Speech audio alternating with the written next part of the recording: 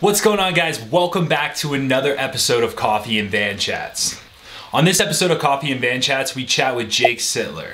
Jake Sitler has been a part of many US pro teams, but one that probably stands out is Estella's pro team from way back in the day, winning some of the biggest crits and some of the biggest races all over the country.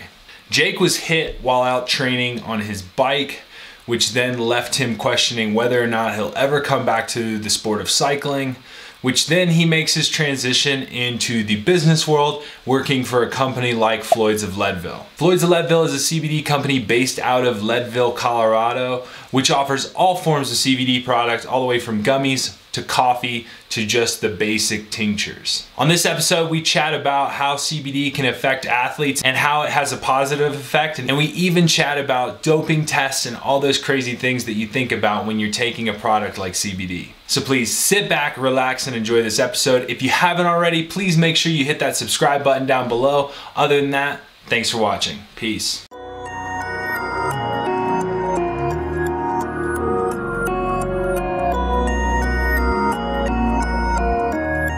Hey guys, welcome back to Coffee and Van Chats. I'm here with Jake Sitler of Floyd's of Leadville. When I knew Jake, he was on Estella's and like freaking smashing it. So now he's working with Floyd's of Leadville and doing all the crazy cool, controversial to some people, CBD stuff. But yeah, Jake, how you doing, man? Good, man. Thanks for Cool. having me on. I appreciate it. So kind of why I wanted to bring you on as well. I wanted to talk about some of the CBD stuff, kind of get some education for some of these people. Yep. But also let's start with you as an athlete, because we all know how sport works. You can be a great athlete for one race, and then the next race nobody knows who you are, and it kind of gets crazy. So I kind of want to talk about your career and how you came up through the sport. Yeah. So I actually ran in college, cross country and track and steeplechase. So I had kind of done previously, every kid has a bike, and my dad was really into mountain biking growing up through high school and all that stuff. I dabbled in mountain bike racing, but, running was at the time, 2007, I don't think collegiate cycling was really a thing. It was very club oriented. Penn State had a program. That was really nowadays you can get like a freaking full scholarship. 100%. It's insane. 100%. Yeah. So for me, my family had a grocery store that was open. We had opened the grocery store in 1931. So it had been around for up until that point, 2007, 75, 76 years. So I was going to go for business, and I was really considering Penn State. Was I going to go to ride bikes, or did I want to go to Shippensburg University, which is a Division II state college, which actually has a club cycling program. There went the coffee. Oh no, that's not good. It hurt. That's awesome. Sorry. So guys, I have a bag of coffee. If you're not hearing it, the secret's out. But we'll talk about that later. Go ahead. Yeah. So, it was just one of these things where Shippensburg had this great coach called Steve Spence. He was an Olympic marathoner. He was in the Barcelona Olympics, and he was third in the World Championships. I think recently someone had gotten a medal, but he was essentially our last World Championship medal from an American in a marathon distance. So there's a lot of cool stuff going on there at the time. I went to Shippensburg and ran there for 4 years. My fourth year, we made it to nationals. We were seventh at cross country nationals. I have a great group of friends. Some of my closest friends came from, just my running group there. And then my fifth year, I redshirted to stay a final year and go after track nationals and the school record in the steeplechase. And I was actually quite close with my opening race. And then I went out for a run and had essentially a career ending at that point, a collegiate career ending injury from a run. And I was like, you know how it goes, man. Injuries are tough. College is ending. I wasn't ever going to be a professional runner, but I loved exercising. I mean, you know how it goes, man. Everyone, it's an I don't need to explain it to athletes. It becomes an addiction for sure. Right. So you're like, what am I going to do? I don't want to freaking go into the workplace yet. I wasn't ready for that. So I I had worked at a local bike shop in high school, and I called them up, and they gave me hooked me up on a mountain bike, and then went to Whiteface 100K. Oh, Like, wow. I was riding like 5 hours a week. I didn't know what I was doing. Strava just came out, the typical go hammer ever For ride sure. Yeah. type No thing. structure. And then, Just just go for it. and then I went up to Whiteface and like made the breakaway with Justin Landini or something, and then was like, I was found really quickly I was really good at the climbing part and like not so good at the technical stuff because I had just not ridden a bike for 6 years. Yeah. So I then was like, people were like, you should try road biking, and then fast forward to that, and then my first year road biking, I ended up starting as a Cat 4, and then I ended up that final all in 1 year. I did Westchester Twilight Criterium, and I was 13th at that in the pro race in 1 year. So I was like, okay, that's insane. Yeah, I was like, maybe we can do this cycling thing after all. Yeah. So when did you get your first contract? So 2014, then Edwin Bull Von Dessel. I actually we went out to Salt Lake City, Utah for Raleigh was giving away a contract, whoever was the first American at this race up in Park City. Okay. And funny enough, I think, oh man, I'm drawing a blank on his name. Jeez, I'm embarrassed. I'm drawing a blank. But he ended up riding for Raleigh for a bunch of years. But I actually ended up, he had a mechanical, and I ended up turning down the contract and going with Von Dessel because he had hooked me up so much, and I felt like there was just some opportunity there, and I didn't end up taking that Raleigh contract. And I think, I don't know where my career would have went if I would have done that, but it kind of gave me more flexibility with. Was it cyclocross or was it road? Cyclocross, yeah. Okay, Sorry, it was for good. cyclocross. Yeah.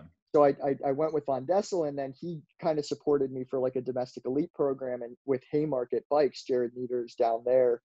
And Haymarket was who got Joe Dombrowski launched. Yeah. So I really owe a lot to Haymarket and kind of their support that first year. For sure. And, that's a very underrated team. I mean, I remember seeing them like when Novant Health Criterium was a thing, and it's just like, it's like a local team in the Northeast, right? That's kind of pumped out some pretty good athletes, but they kind of just go under the wayside, and nobody knows that they come from there, and they're like super humble about it. They're not like out like, we've created X, Y, and Z, It's just like, that's pretty cool. Jared News is a great guy. He runs that shop down there, and he actually won UCI race. He beat Brad White at Nittany Cross, which is like, this dude is, he laughs. He's like got this, I know Meyerson does this too, but he claims he's got like the lowest FTP to ever win a UCI cyclocross race. That's but awesome. He did do that. And then, so then I ended up that year, was pretty fortunate to get some great support. And I ended up winning the KOM jersey at Bucks County Classic. I lapped the field with a bunch of USC guys at Pro Crit Nationals and finished top 10 there. And I podiumed Air Force. And that actually got Clay Murfitt on Twitter was making fun of me for sunglasses or something. And I direct messaged him and was like, yo, dude, any chance you could give me a hookup for a contact for a Stellus? Because he was on a Stellus at the time.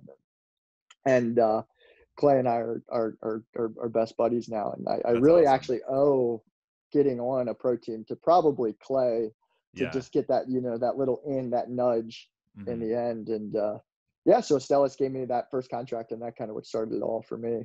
Yeah, that's awesome. So, with like, I mean, because Stellus had a solid fucking ride for a couple of years. I mean, they were kind of like the Elevate of that time. Yeah, that's actually a really, really good point. We had won some pretty big races. We were a big, we did we were the last team that did the road and the crit squad. So we split it up. We tried to kind of do what UHC did. I actually was the only guy, well, there was guys from time to time, but I was a big crossover guy. So I could still race crits, but I was going into the 2015 season. I wasn't supposed to be, quote unquote GC rider for a Stellus, but I did kind of eventually fall into that role as our GC rider. I laugh like, there isn't a race in the country I couldn't finish like 5th or 15th in, but I could never I just was Yeah, never good enough, I get like you. I was there, but GC is such a, what is that if you're not winning? Yeah. Yeah, it's an interesting term. It's like being called the GC guy, but your GC guy's getting 20th. It's kind of like, Exactly. Like is I he a was like GC guy? right. I was Yeah, finishing 10th, right? Like yeah, for like, but for us with a split squad, I mean, 2015 and 2016 and really even 2017, the American scene was hot, man. I mean, yeah, there was a lot of really big names coming, back from Europe, or Rally was putting a lot of money, and I guess they were, Optum at the time, but there was it was hard. It was a hard couple years of racing. yeah. Because I guess that's the big controversy now. Like even, and I don't know what it's going to do with just the whole COVID and the reset with USA Crits, but that's been the whole controversy with the split teams. Like back in the day, you used to have Brad Huff, Eric Yep. Young, and these Yep. guys, you know, you know, I'm blanking on Aldo and Iman Oh, Lucas and you guys, and they would all police Brad White, Adrian Hedgeberry, like absolutely, man. those three teams would police the field and it would keep it safe.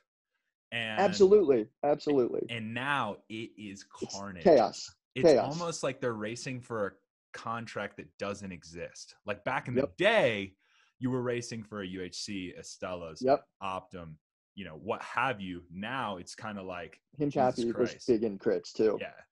Dude, well, I mean, I look back at, one of my more memorable crits. Air Force was a ride where I usually could always come off some road fitness. You had that Philly week, it would be Yeah. like, I remember the one year it was like I went, I was, this I actually was probably one of my most memorable weeks on the bike was Philly, man. I mean, I'm from Lancaster County, Pennsylvania. Yeah. That's it, dude. Like Philly is like, that's it. For me to say I got to race the last Philly, it was a pretty cool photo of my dad running up the wall. My That's now awesome. wife, girlfriend at the time, had a cousin who lived on the Manayunk wall. So they would throw a big party. And so it was just this really, really special experience. The year prior, I had crashed in the breakaway at Winston-Salem and shattered my collarbone. So I didn't get to race Philly that year or the week after. So, coming in 2015, I was like, this is going to be it. And I finished 20th, Yeah. but that was right there for it. But we went from Winston-Salem. We had the UCI race, or excuse me, we had US Pro at Winston-Salem on a Saturday. Yeah. I did the crit on a Sunday. I did US Pro on Monday, Philly on Sunday, and then we drove to Saginaw, and it was all in 14 days. And then I flatted out of Saginaw. It was a really cold day, and they flew me down to Air Force, and then I ended up finishing third overall at Air Force. So that was a cool little stretch of races there. It's getting me all excited thinking back about this. Yeah, he's like, I'm about to make the memory. like on this podcast. This is when Jake makes a comeback. Like that's it, man. But yeah, well, speaking about that, like we dive into like now you've retired, and let's talk a little bit about how you handled that, because like I said before we even started hitting record on this podcast, like you always see people talking about, oh, I'm going to retire and I'm going to quit, or whatever else, and it really doesn't hit you until it crosses your brain of when do I make that crossover, because it's a scary crossover, right? When your entire life has just been knowing how not to make money, I guess, for the most part, and how to scrounge for life. And then you have to apply that to the workforce or whatever. But the feeling of just being able to walk out your front door and go for a ride, and that's your job. Absolutely, man. Something that's uncanny. And so when that happens and you realize that, hey, now's the time that I have to do that, and it not being on your own terms, like, how did you handle that? Like, first off, how did all that even happen? Yeah. So when the Stellas folded in 2016, it was, I think anyone that was around at that time it was a pretty big market dump year. I think we went down from like 13 Conti teams to maybe 9 in 2017. I can't remember, but it was a big year where a lot of good guys were looking for jobs. Yeah. Unfortunately, I was able to get on CCB. That wasn't, we were Conti with a more European focused. which for me actually kind of ended up reigniting my career a little bit. I got a little hunger back going to Europe, and I actually finished second on a stage at Tour of Ireland, which behind Michael Storer, who ended up going to Sunweb. And, you know, there's a bunch of now World Tour pros in that race. And I think in my mind, I was like, look, I can do this. I can race in Europe. I had a good string of races. I was finishing pretty competitively, and some 1.1s. I was in Shaw Sells in the front group with 30K to go, and Wout van Aert and freaking his same that dropped a bottle and crashed me out of the race. There was a big pile up, but I was confident, you know. And then I went into 2018. And it was just one of those years, man, where the fitness was there, but the luck wasn't. And it just, the only real result I got that year was I won Sea Otter. And then after that, I was out training in the local area in between stages, and a woman ran a red light and hit me at 40 miles an hour and broke my back and almost paralyzed me. And that was it, man. It just all came to a head. Yeah. And I mean, like, and that was before, because you got a little one now, and that was that was before that. But was your wife pregnant at the time? No. So no. Okay. So so we, you know, it was one of those things where you, like you said, you just kind of were like, okay, now what do I do? I'm here. I'm you know, rehabilitating through this injury. And Floyd and I had been friends through the Lancaster thing, right? Like just Floyd was doing the CBD thing. It was still pretty low key. It was controversial at the time. It was like Floyd selling drugs. Everyone's like, haha, that's ironic. There is some irony behind it. Yeah, for sure. So, you know, I had seen him in Leadville. We hung out a little bit, you know, prior to all this. And he actually texted me while I was in the hospital. I don't even think he knew I was in the hospital. And he was just like, yo, dude, how are things going? And, you know, it's just like, dude, I'm just in a hospital, actually. Things aren't great. And he was like, oh, dude, you know, and, you know, he's a guy that he wants to help people, man. I mean, he's been in a tough spot, and you know, he's lived a lot of his life in a tough spot. You know, some of those circumstances being his own. I'm not going to sit here and defend the guy for, you know, certain decisions that he made, but well, I bet he would even say that though too. I mean, we've all made shitty decisions, so 100%. And he just kind of was like, you know, gave me a little bit of a lifeline, told me that after this, he told me he was going to start a professional team, and he wanted to provide me that opportunity to come back on my own terms. And at this point, you know, I had my business degree, and I'm also like, okay, cycling, man, I want to come back. I want to race again. These are all things, but there is that fear, dude. I mean, you got hit by a car. I wanted to start a family. It's like, can I look my wife and child in the eye again if there's another accident? I mean, the roads aren't getting safer. Yeah. Well, I think that's the scariest part about yours. Like, there's so many people that have had life-ending injuries just in a bike race. Like, yours was just in between races out on a normal day. That could have happened at any time. It wasn't like the odds of you being at a bike race. It's like you could go home and start training on the road again, and that's where the accident 100%. You know what I mean? 100%. Right.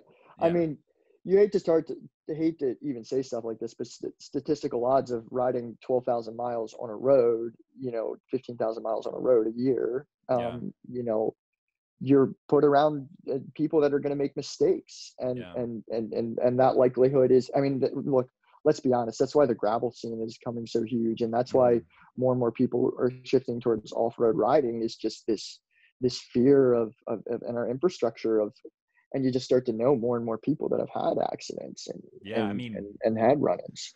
And I've said it on this podcast before, but even myself, like, I got hit by a car 2 months out of nationals.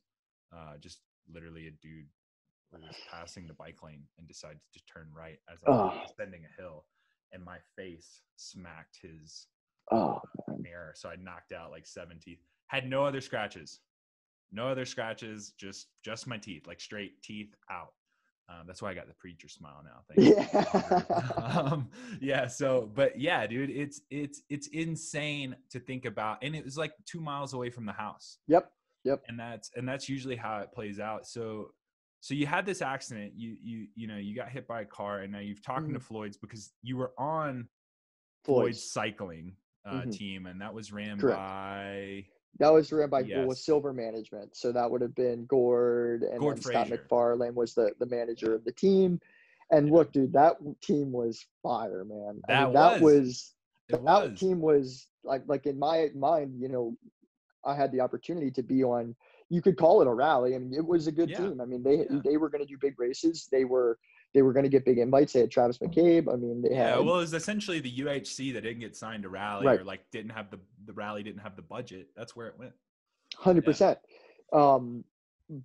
But at this point, you know, I'm getting out on roads, and it's you know, I'm having problems with my back and my legs, and it's you know, it gets to you, and you just think to yourself, like, is this going to be worth it to me, or do I, you know, not risk it anymore? Do I kind of do what's right for my career and make that hard decision? You know, even if I still love cycling and want to pursue it, I just had to make the right decision. I felt like for my family.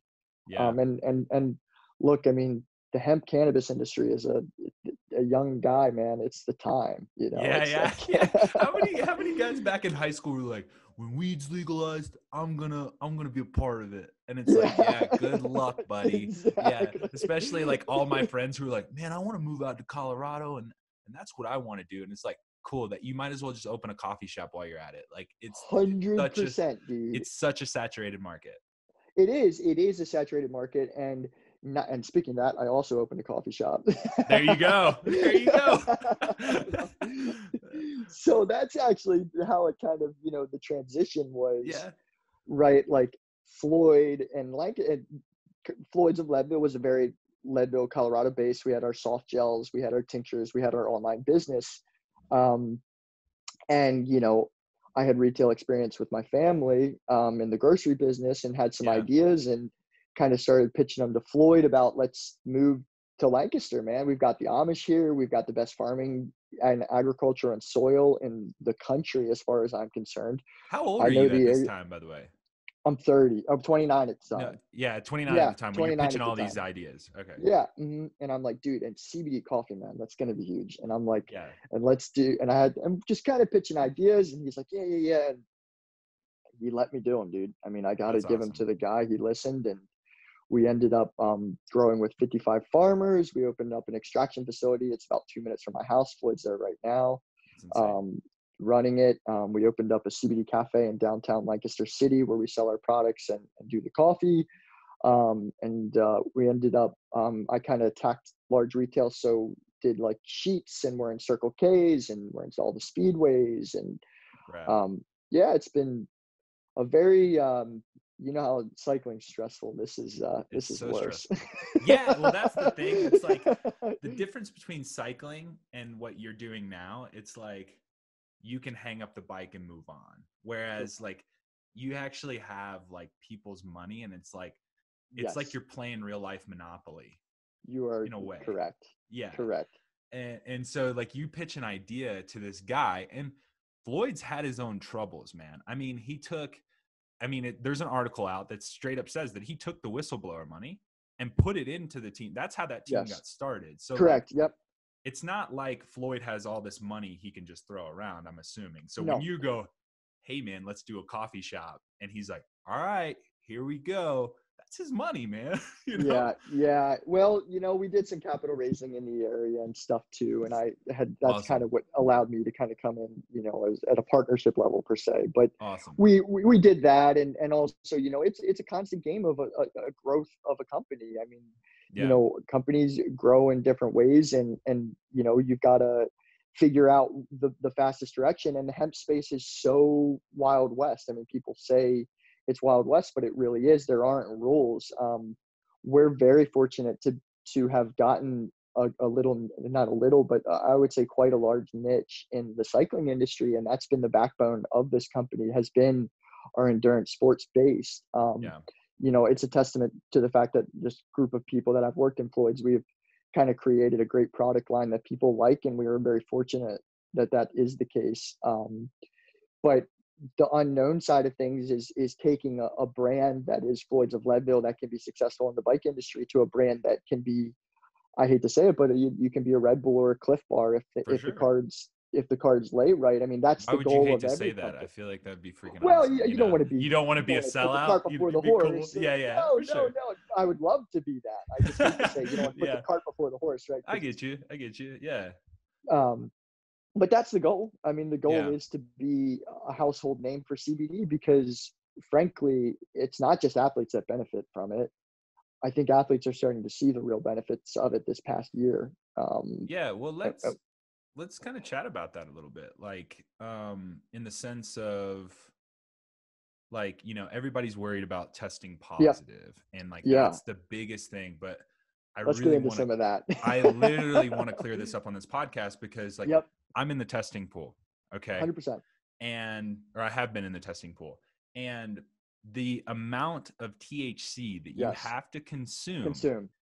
You would almost have to be high on the line. 150 nanograms a milliliter is the IR liter, or whatever it is the exactly what you're saying. That is the testing protocol. So with that said, full spectrum cannabis oil from CBD hemp plant has trace amounts of THC. There is a THC-free product line. You've got that coffee right there. That is CBD only, isolate. There's no THC in that product if it's white. If it's a black labeled Floyd's product, there is THC in it. Now, how do you get THC into your system? Obviously, it's in two ways. THCA is a cannabinoid that converts to THC upon consumption within your system. There's THCA in that product, in a full spectrum product, and there's THC. Trace amounts, but it does store in the fat cell as you take it over a long period of time. Mm-hmm. So if you took any sort of full spectrum CBD product over a long period of time, it will build up in your bloodstream.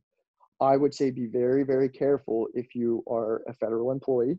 There's a good chance that you will fail a federal drug test after. Because that's like zero. That's like zero 15. Tolerance. Okay. It's like 15. It's like what WADA used to be like when like snowboarders were tested positive because they didn't smoke weed 4 weeks before the Olympics. Well, actually, the house that I'm in used to, wrestlers used to live here, and they tested positive like 2 years before the USADA switched their, because it was like it was 50, I think, or 15, or it was something really small. Yeah, it was really, 15, really low. I think it was what it was. And so I got this house because they had to move home because no no longer on the team. Which is crazy now, right? Like that's I have different thoughts about that, but sure.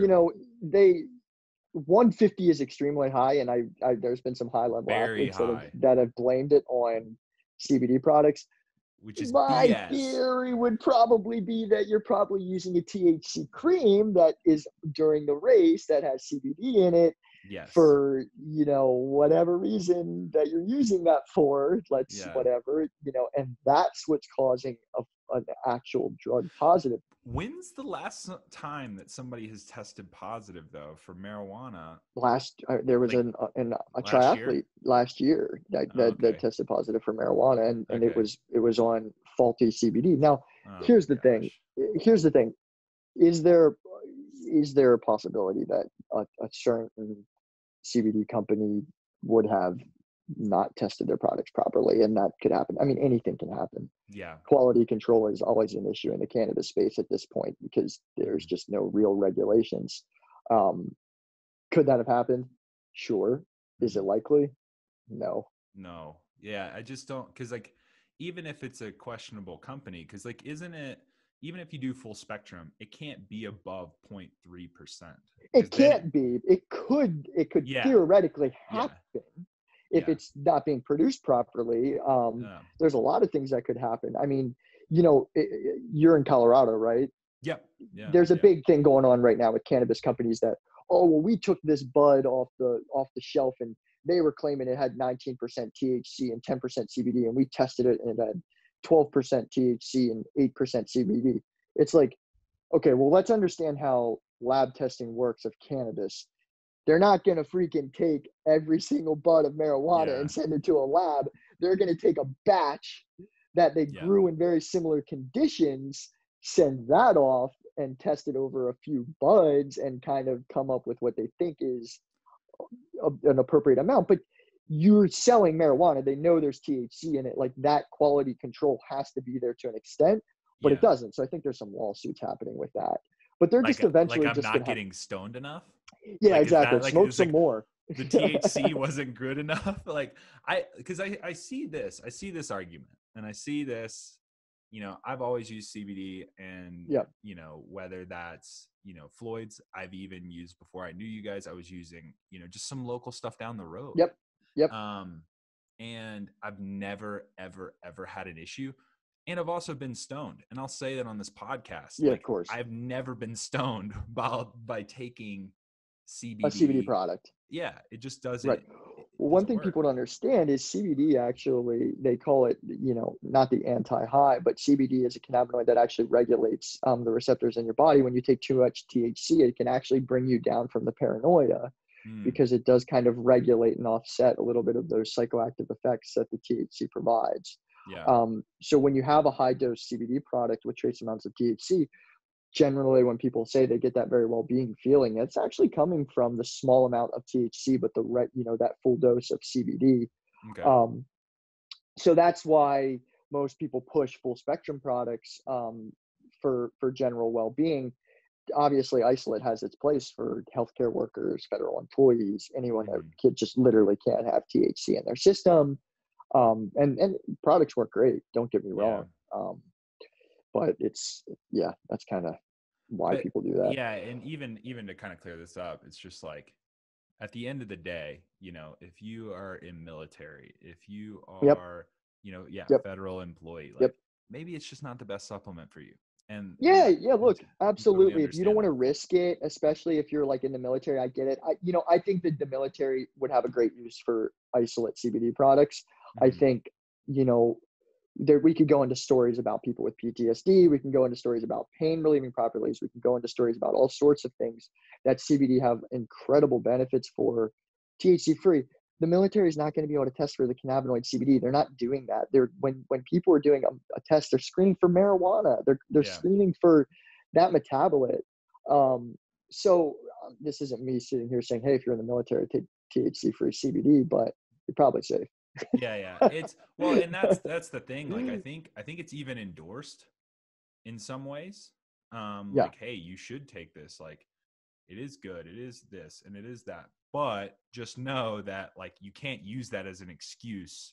Correct. To test positive. Like, it's correct. You have to be an adult about it. And so, I can totally understand how it's kind of that thing where it's like, oh, question mark of whether or not we should do that. But look, we always got to be important. What we put in our body is on us. That's the big cycling mantra, right? Like, it's that's what I think's funny. It's like, you have the same guy who's like, oh, there's no point in taking CBD because it's not worth the risk. But yet you put Bang, Explosion pre-workout in your 100% cup that you bought at Walmart because it has caffeine, beta alanine, and just like 100%. And you don't care about that. But the fact that this is like, oh, I might test positive, and then that conversation comes up of like, well, I didn't test positive for taking Bang Explosion, whatever. And it's like, well, yeah, that's the thing, man. It's like, you have a better chance of probably testing positive in something like something like that, than or you do with CBD, in my opinion.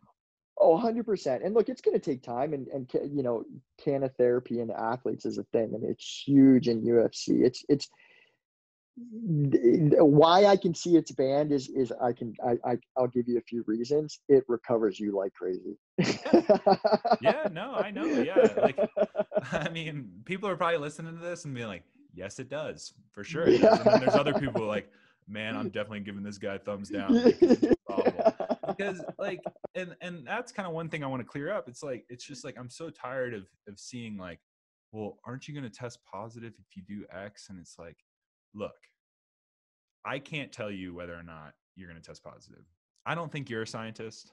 I'm not a scientist, but I've done my research. I've been tested.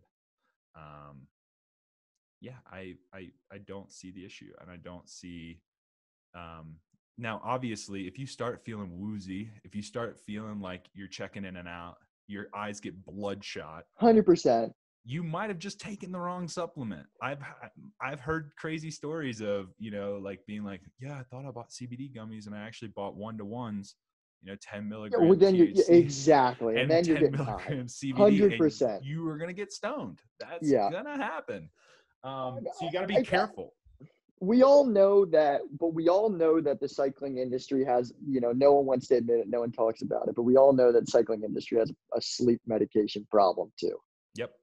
What is the worst thing that happens is you get the jitters before a race, you can't freaking sleep. People chug Z-Quil, Yep. they'll take Ambiens, they'll take whatever to calm down for flights. I mean, we've seen issues where athletes have taken something to calm them down and then they get drug tests for that. Within the recent years, we've seen somebody test positive. Correct. Trying to take painkillers to go to sleep, and it's exactly kind of a question mark.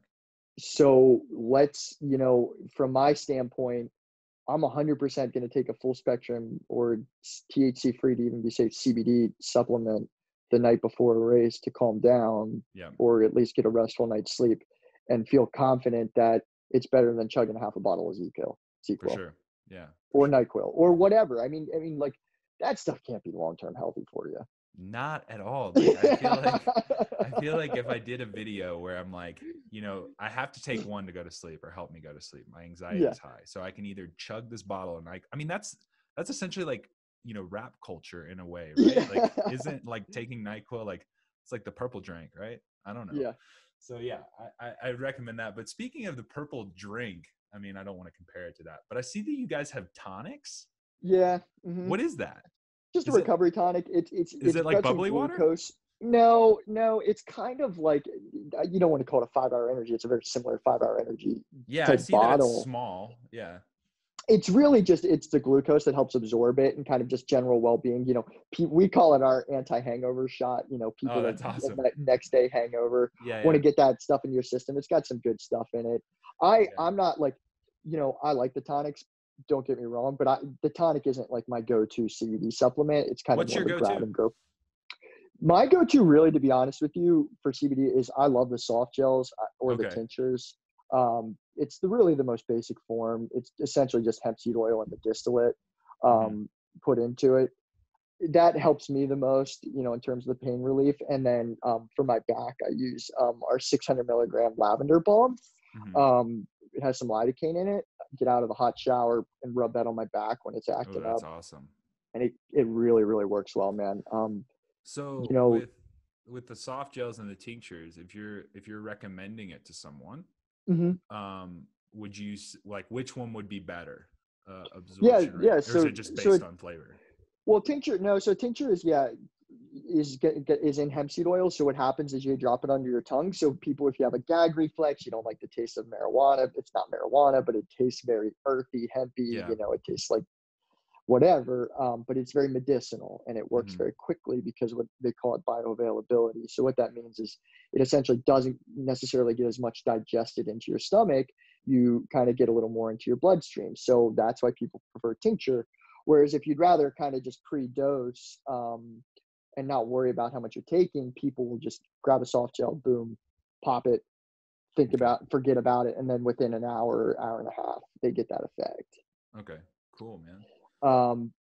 But the coffee, man, you start the day with the CBD coffee. Yeah. It's kind of nice. It's like, because my issue is like, so I love the gyms that you guys have.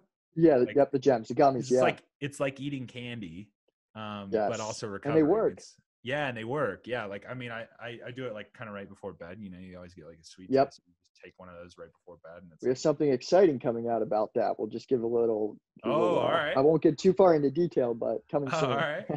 Right on. Yeah. So like, I love that. And, but the coffee, it's like, you don't get the drowsy effect, but at the same time, you get that good feeling of like non-soreness. Many athletes that are probably listening to this podcast, it's like when you train and you're training for a sense of fitness gain, you have to be under a sense of fatigue. 100% all the time. So you're not like super sore, but you're not super alert. And like to touch, it's kind of tender. but like my favorite thing to do is honestly have a cup of this coffee and in about an hour do a foam roll. Cause like I it's can nice, actually man. handle the pressure Yeah. a little bit easier. It's not a huge dose. It's 500 milligrams in the bag. So per cup, Yeah. you get like 15 milligrams. When I was going for it, it actually took me a long time. We worked with this roaster up in Granby, Colorado. So Google that. It's about 2.5 hours away Yeah. from Lionhead, Leadville. right? Lionhead. Yeah, he's a Yeah. great dude. Very good coffee. I'm a big coffee guy. I think coffee shops, not calling out any coffee shops here, but they do the fruit notes so high, and it's like, and they love that. And it's like, here's the pear and the orange. And I'm like, I get it. I get what you're doing, but I just like good tasting, well-bodied coffee. Like that's just what I wanted to do. We don't need to go crazy with it. It doesn't need to be super sour or acidic or whatever. Mm-hmm. So you're more of like a dark roasted guy kind of thing. Like, cause that's big out here too. It's, like Switchback, who sponsors this podcast. They do very, very light roasted coffees to the medium roast, because that's what brings out the flavor for them. Yep, absolutely. Yeah, people, that's what they like. And I get, the Starbucks dark roast, hate saying it's Starbucks, but it's a crush, and it's just Starbucks, and it's like just massive bitter notes, heavy, and it's just super heavy. This is, and that what you would call it a medium body, but it is a darker roast.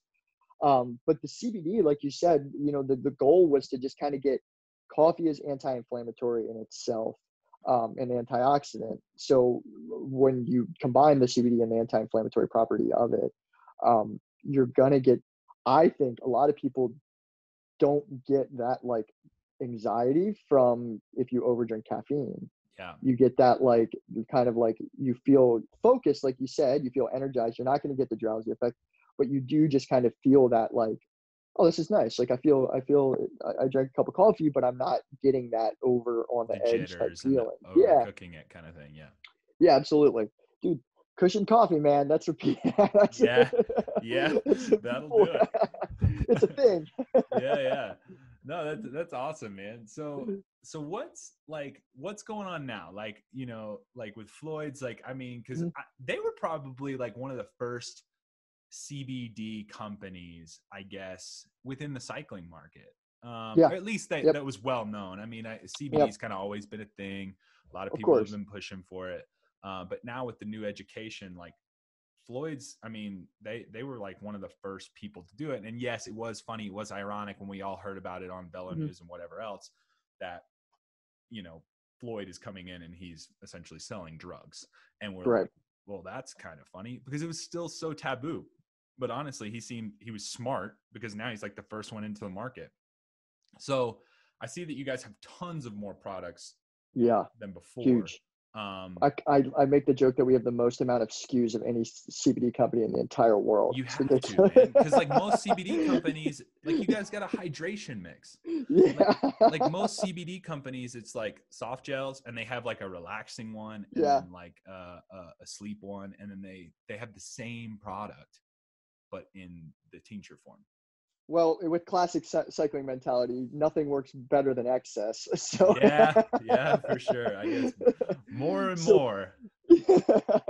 No, it's all about finding what the people like, and sometimes you get some wins, sometimes you get some losses. But what we want to do is take CBD and we want to make it destigmatized, right? So, like a tincture and a soft gel to some people feels what it is. It feels like medicine. It feels like it's edgy, right?